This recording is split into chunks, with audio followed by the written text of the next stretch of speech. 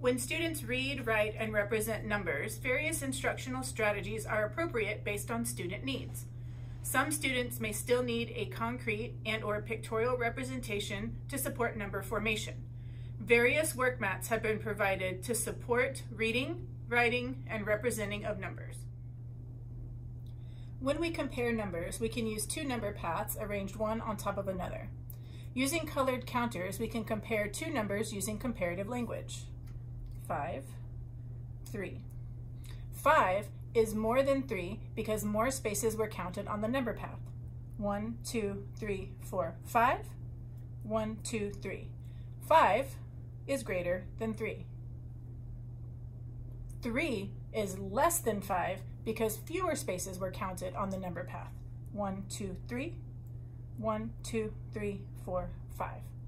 3 is less than 5.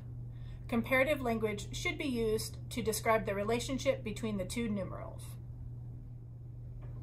Students can also use the number path to generate numbers that are one more than or one less than a given number.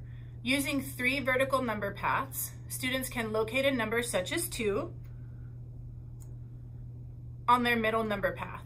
Then, using colored counters, students can identify a number that is one more than and one less than 2. So 1 more than 2 would be 3. 1 less than 2 would be 1. Quantities can be presented to students using concrete models, pictorial models, oral presentations, and numerals.